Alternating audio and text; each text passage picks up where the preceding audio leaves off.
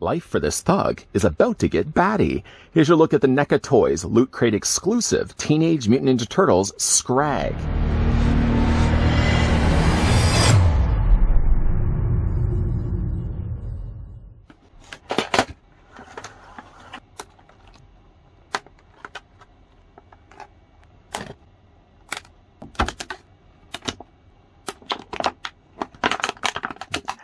After being accidentally exposed to radioactive ooze, 4 ordinary household pets are transformed into a band of wisecracking, pizza-loving, villain-dicing adolescent reptiles. Meet Leonardo, the super-cool sword-wielding leader, Raphael, the hothead-hurling manholes and one-liners in rapid succession, Donatello, the brain behind the brawn, and Michelangelo, the ice-cream pizza-gobbling party animal. Whether it's facing fierce enemies or saving humanity from near extinction, with the guidance of their sensei, these heroes in a half-shell are always ready for straight-out-of-the-sewer action. Once again, this states that to get yourself Scrag, you had to subscribe. No, not to this channel, although it's always appreciated if you guys get the chance and you haven't had the chance yet to subscribe to this channel, to hit that little subscribe button down below. But no, what you did have to subscribe in order to get Scrag was the Loot Crate subscription box. And of course, you've already know my frustrations when it came to Loot Crate finally arriving to my doorstep, missing half the contents in box number 4. At least I did get the figures I wanted to get. Donatello the Dark Turtle, which we've already had a look at here in this channel, and now Scrag, another goon that we can add along with Rocksteady and Bebop. I'm going to go ahead now and grab the tape measure just to see how tall the figure stands. Up to the very pointed Wolverine-style hair we go. Scrag stands, with the hair included, about 6 inches in height, or the figure's 15 centimeters tall. As I don't have a human version yet of Rocksteady and Bebop, as they were convention exclusives, would like to get my hands on that set eventually, I do have at least one person responsible for turning this guy all batty. Here's what Scrag looks like along with Shredder. Scrag is shorter than Shredder, simply just because Shredder's got himself the helmet, but he is still, though, taller than April O'Neil. We do need to get ourselves a version to April O'Neil that at least is of the same height as Scrag, and also I think one that's better proportions, to then free a little bit of space in between April O'Neil and Scrag while we're making a little bit of space. We're bringing a little bit of space in there just so I can bring in version 1, Raphael. The reason why I did bring in this version of Raphael is because, again, Scrag would have appeared earlier in the first season of Ninja Turtles. So, of course, I did want to bring in a darker colored turtle go along with that. Mallets, pistols, and pieces of bats all come included with the Loot Crate exclusive version of Scrag. So you can either have him looking like he is right now, almost looking like he's a third member of the Nasty Boys. Anybody remember the Nasty Boys, Knobs and Sags? One of their things they liked to do was the pit stop. They would take their opponent and, providing they hopefully had deodorant underneath their armpits, they would ram their faces into their armpits, the pit stop. Anyways, the figure, though, comes included with, as you see right now, the way he looks right now, but he also comes included with arms, forearms specifically, and he comes with a bat alternate head sculpt. Being that I only have versions of Rocksteady and Bebop mutated in the Rhino and the Warthog, I think I'm probably going to be leaning more to the idea of displaying this guy in his bat. Although, when eventually I do get myself the human version, I know, yeah, I'm talking way too much. Let's have a look, though, in the accessory end of things. As already mentioned, the figure comes included with a mallet. The mallet itself is pretty limited on color, but it matches the way it would have looked in the cartoon. More the lighter coloring of the gray. You can see an outlining done where the actual handle would have been fed through the handle or the head of the mallet. This can be fit into his hand, although caution should be careful. You should be careful. Caution stating is that the little bit of paint actually will flake off the handle the more you actually fit this into his hand. The figure also comes included with a pistol. You don't tend to see too many just regular pistols with any of these turtle figures. Usually you get futuristic Dimension X laser cannons that go pew, pew, pew, pew, but this is actually one that would go boom, boom, boom, boom. A little bit more realistic of a pistol. And again, this does fit into his hand. This hand here specifically actually has more of a trigger firing finger. So actually this one is the better one to holding the pistol. Fit this into his hand, just like that. And again, the figure can hold this if you want. While you are doing this, though, you might periodically pop off a forearm, as the other two things that do pop off to this figure to replace it out with the next things we're about to have a look at. The figure does come included then with bat versions of his arms, which basically is like from his sleeve down. So now you get more of a fur treatment, and it gets still the little Mickey Mouse gloves. It's always funny that he actually has Mickey Mouse gloves, even right down to the fact that there's the little whisker lines there on the top. Again, these have been painted, so you may experience a little bit of flakage as you are moving the hands around, or especially when you're putting weapons into his hands. I've already had a lot of paint actually flaking off these hands. The figure also then comes included with a bat head. I love the look of this bat head quite a lot. Still, depending on what I know, I'm just going to start talking about the convention exclusive box set. But eventually, if I do get my hands on that, I'm probably going to have them go back to Nasty Boy's third member. But then when I have them displayed, I think for Rocksteady and Bebop, for right now, I'm going to display them with the bat head. I'll swap this out in a second. Remind me, we'll come back to this. Move everything out of the way and get then a closer look here at Scrag. Scrag, I guess, would be a fittable name for a Nasty Boys member. He does have very much Wolverine-style hair. I don't want to say it's that far off. Well, I guess it is a little far off. This would be a very similar hairstyle I would have had in high school. More up the sides, not so much the purple in the middle, but I had crazy hairstyles back in, well, would have been like the 90s or so. I don't know how to date myself, but yeah, it's going to be around the 90s. Darker coloring is very nicely handled here. You got the dark black paint. Again, you got the brighter pink on the inside. And again, a couple of little lines added in there as well for good measure. I love the fact he does have the single glass, not the fact that it actually has separate lenses, but just one across. That was the sign that you were in a punk band, or usually you were just part of a goon band. Either way, you were part of a bunch of people that had similar feelings as you. You can see he's got earrings there on the side, very nicely sculpted face. And again, I love the idea that they've used the panel lining there where they did. You've got the eyebrows there, of course, the little sections on the side of his nose, and again, the outlining of his lip to divide the top from the bottom. It's a nice looking head sculpt, and again, when you do pop this out, you're going to be popping out not only the head, but it has to also be the neck as well, because this is all going to be one part that's going to then swap out for this piece instead. Again, we're going to go back to that in a moment. The figure does have a trench coat. It's more of a softer plastic that they would have used. For all intents and purposes, I suppose you could take the jacket off, but again, you're going to have still the sleeves remain behind from the jacket, so it's probably not a good idea, but it's a softer plastic that they would have used in this case. You got a little badge there on the side. The inside does have, again, a few little lines, panel lines added in there as well, just to give a little good idea that this guy is pulled from a cartoon, not so much more realistic. Like in the cartoon characters, though, he seems to have a slightly darker shadowing, although it's not as extreme as when we looked at, like, the Turtles, for example, and it's nowhere near extreme as when we looked at Shredder. You can only see, like, on the back side of his leg, it's only just marginally different in color. It's almost like a slight shade, that's a tongue twister, more of one slight shade darker than the coloring we see here in the front. Again, a really nice looking figure. Just the hardest thing for right now is just to decide how I would want to display him. For the articulation on Scrag, the head is on a ball joint, so, well, the head is on a ball joint, up and down movement, back and forth. You can rotate the head all the way around. But the neck is also on its own ball joint, so you can rotate the head all the way around by the neck as well. Shoulders do come out. There I go, popping off one of the arms. I told you how easy it would be to remove those.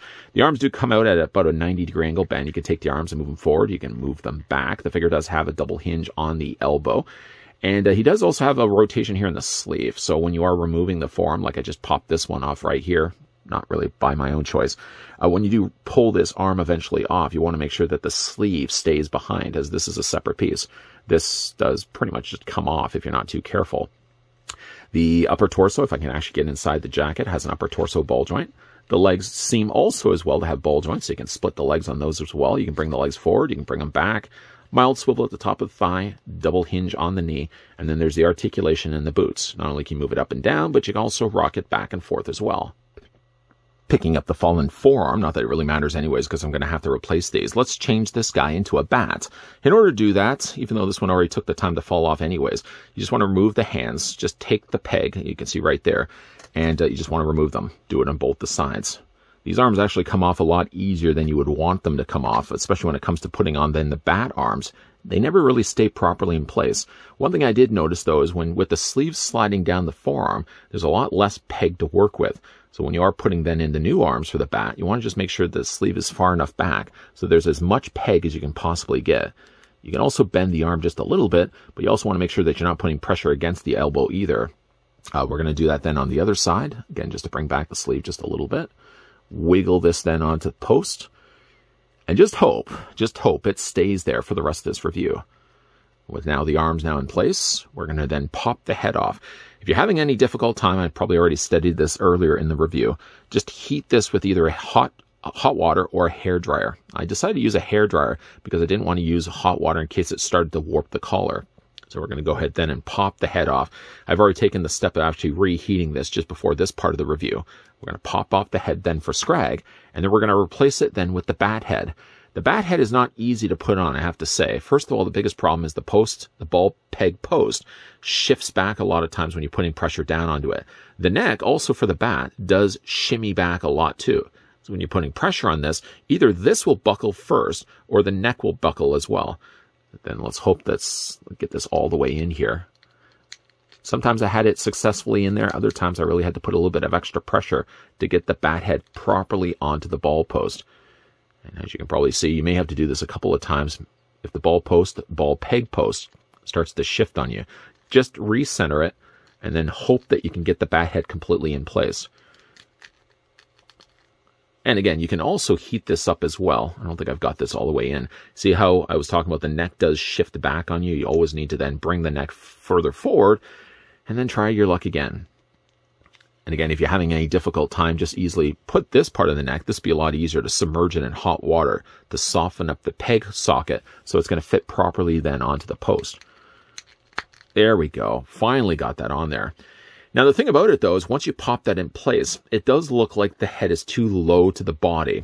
I think going back and looking at what only few glances we actually got of Scrag, he's sitting, I think, in like a waiting room area with all the other goons that have been turned into mutants.